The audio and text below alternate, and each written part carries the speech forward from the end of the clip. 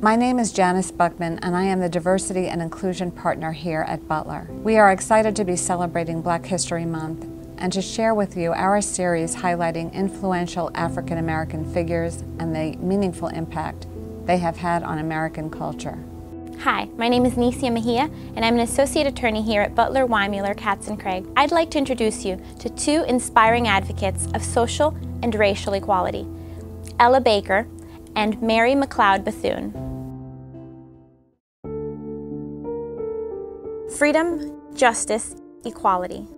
Words that have been the cornerstone of the American foundation, yet remained so out of reach for much of its population. Ella Baker was one who sought to fulfill that promise.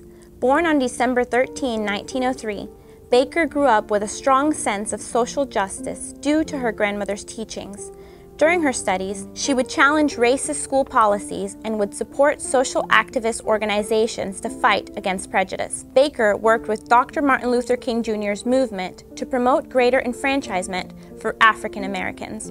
She believed that the Black community can only achieve freedom by exercising their rights to vote and expressing their collective voice. She believed that it can be made real by instilling those values in the next generations.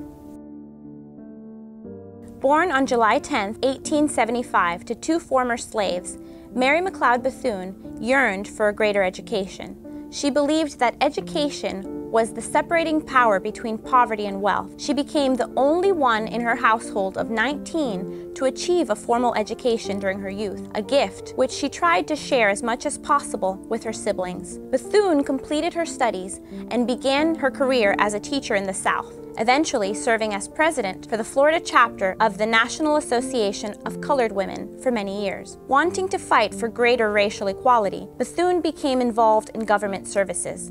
Lending her expertise to several presidents, she fought tirelessly for the rights of African Americans until her death in 1955. In her last will and testament, one of her final bequests reads, "I leave you a thirst for education. Knowledge is the prime need of the hour. If I have a legacy to leave my people, it is the philosophy of living and serving."